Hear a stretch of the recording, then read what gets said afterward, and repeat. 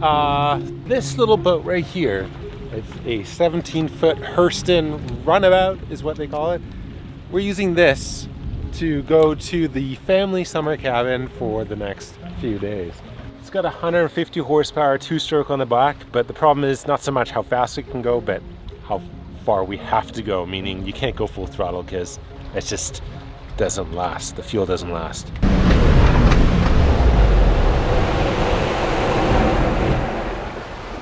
That's not good. Out of gas already? Oh, heavy. I'm guessing out of gas. The problem with little boats is you're very weather dependent.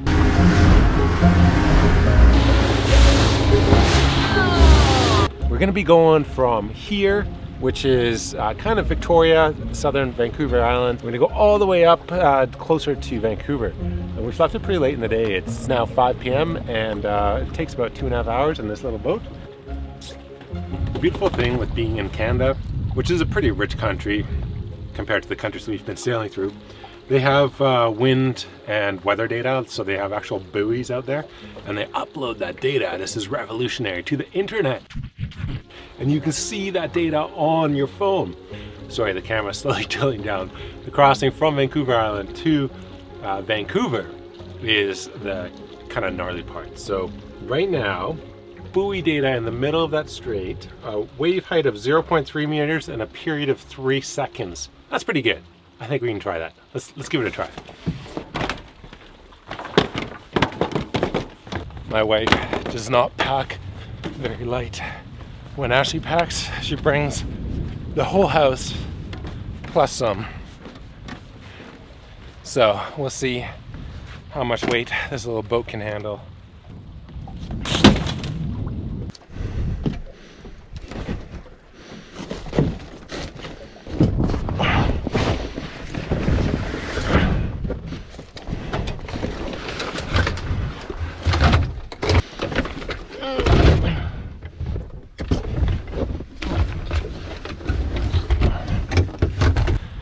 One thing I haven't told you guys is where we're going. We're going to the Sunshine Coast. The Sunshine Coast is off of Vancouver, and it's a beautiful area with relatively warm water compared to the rest of British Columbia. Come on! It's not warm, hey? We're going to a cabin there, which is a family cabin, and we only have it for about 2 months of the year. When I say we, it's actually the entire side of Ashley's family, so we're lucky that we get to be home this time to enjoy this old little cabin. It's probably over 100 years old, and it's right on the water with a beautiful look over top of this little town called Gibsons. You'll love it when you see it. It's pretty cool. Do we have enough stuff? Yeah. Oh, who's driving? Willa's gonna drive. Where are we going? We're going to Keats Island.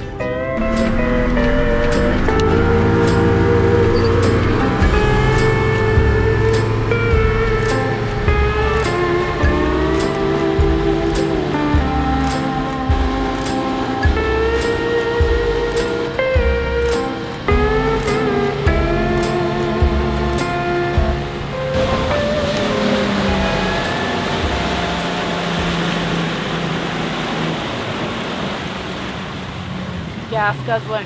So this engine is old, but it's a good engine. These engines go forever. And this nice Yamaha, kind of a Yamaha family, I guess. This is my mom's boat, and this engine was bought before my dad died. It's probably like 16 years old. Mom has it tuned up every year, and it just goes. So the only thing is, you got to put a lot of gas in it when you're going places. We thought we better fill up before we go 2.5 hours over to Vancouver.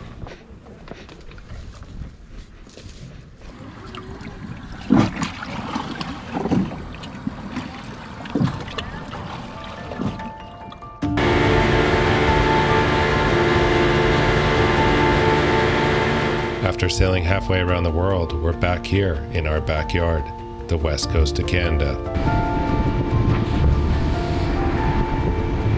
A big part of what drives our decision making on how we spend our days, weeks, and years is the lust for adventure. There's the big underlying adventure of sailing around the world, but then there's also these mini adventures we try to create for our family. It usually involves a calculated risk, a break from any established routine, setting off with a very sparse plan and letting things unfold as they come. We made the right call. It's pretty calm.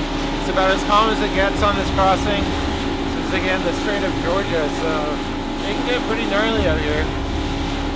But Willa's sleeping. Little success story over here. The girl's sleeping. It's about an hour to go across from where we were, and it's pretty comfy this ride. I'm stoked. It's these adventures that make it all worth it. It's what makes us feel alive. Makes us feel like we're living on our own terms.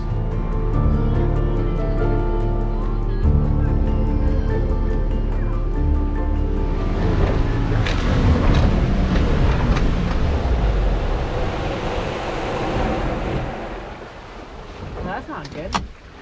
Out of gas already?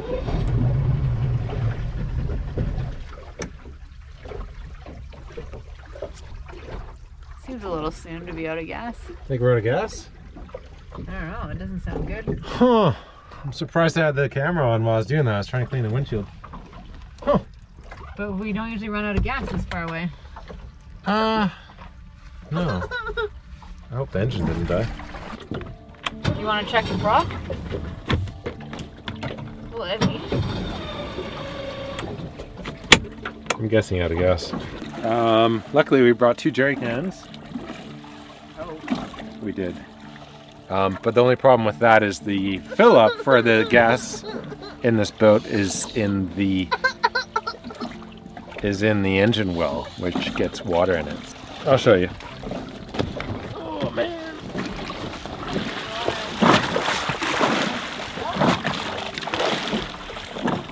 Get the weight forward. Avocados in there.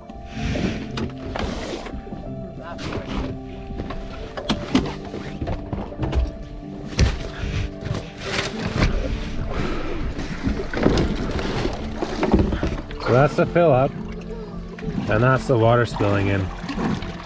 Must say, that might be one of the dumbest ideas on a boat.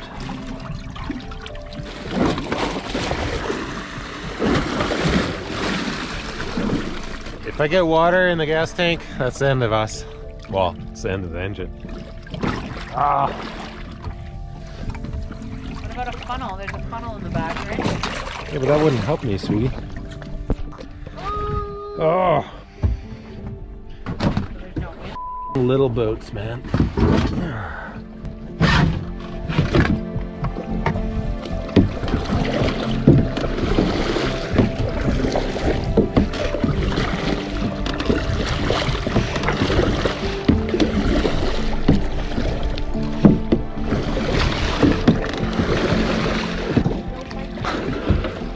Okay.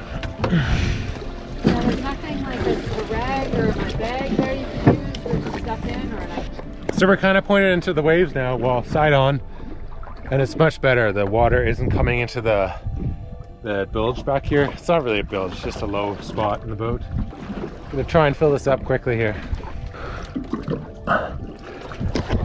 How's the crew doing? We're happier now. We got rudely awakened. You might want to paddle yourself.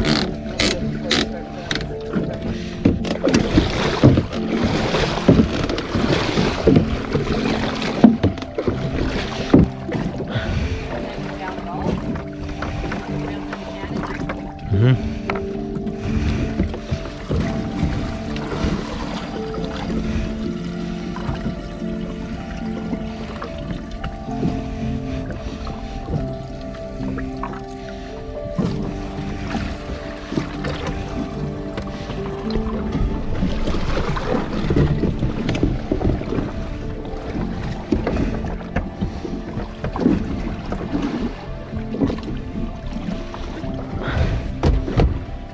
Got like 3/4 of a jerry can in. Let's see if this boat will start now. Well, this is just engine down. Just an assumption too that is we're out of gas. Who knows?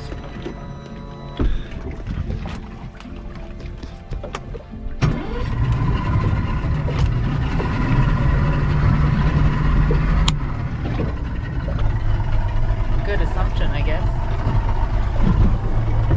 Well, I don't know if we'll make it on a third of a jerry can. Are we gonna tuck in behind the islands here then? No, we'll start motoring in this direction towards with the waves and I'll put in another jerry can. Okay. You kind of keep us going in the right direction? Yeah, you just throw that on the floor.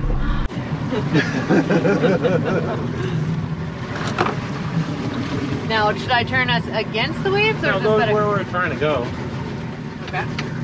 Okay, the plan is to kind of go where we're trying to go, which is with the waves, which allows me to put in the rest of the jerry can. And we have one more jerry can, so we got 2 in total.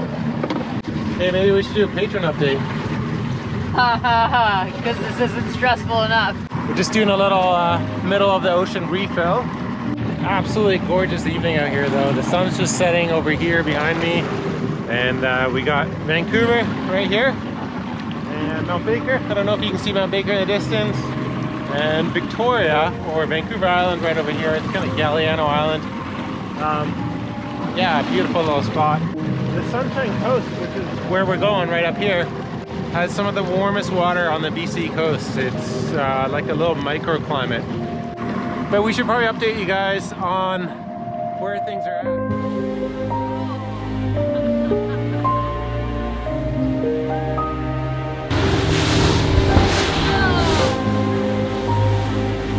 We're there! Yay! I can swim there. We're there.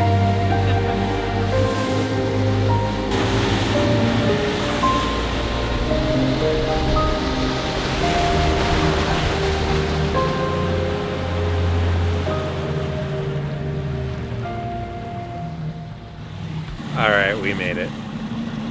I have no idea how much fuel is left. The fuel gauge is broken. It's been broken a long time. I should take some responsibility there. Kind of reminds me of Nahoa. We have no fuel gauges on Nahoa either. We did fix that this year. This is my great-great-grandmother's cabin. The yellow one.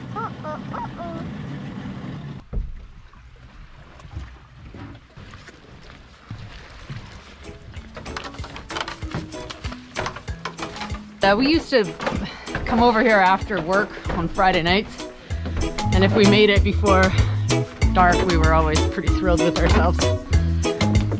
But we didn't expect to run out of gas this time. That was a little bit unforeseen. Might have made it before the sun went down otherwise. Whoa, look at the wood paneling. My great-grandparents built this place by hand. I think they had to build it twice. It burned down or something. Anyway, they built half and then they lived in the basement. I learned this all this year. I don't know why I did not know this before. My great-grandparents were Baptist, and there's a Baptist church on this island and they own the land, and it's been trying to be privatized for like the last 20 years. I don't know if it ever will be. The lease is up in I don't know how long, but for now we enjoy it. We really do. And it's kind of like, it's part of my childhood coming here. We thought we wouldn't have it for very much longer. We thought it might be sold. I didn't expect it to be there this year, and here we are again. And Ben says every time I leave here, I'm like, it's the last time I'm leaving here. I'm never gonna see this place again. He's like, it'll be there next year. This is Ben. It'll be there next year.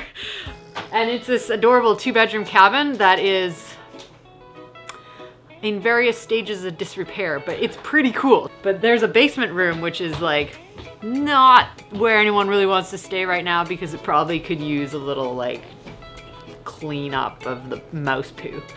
But anyway, it's below us. We'll do a There's the full tour. kitchen. We'll do a full tour tomorrow. Before we do the official tour tomorrow, something I'd like to point out is this couch. It is gold-plated, velvety, with silver, made out of silver string.